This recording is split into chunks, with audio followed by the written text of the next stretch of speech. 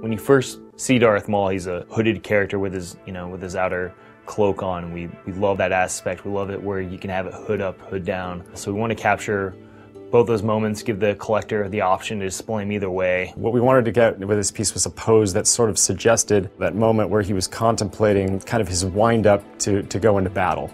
It was a little bit of a challenge finding Ray Park behind all this makeup that he had and the tattoos. In order to facilitate it in paint, I had to actually scribe in the tattoo. I don't even know how they did the makeup every day, to tell you the truth, because just doing that one time in the sculpture was a bit of a challenge. To the casual observer, it seems like he's basically just dressed in all black. But there's layers of black and different fabrics and the cut.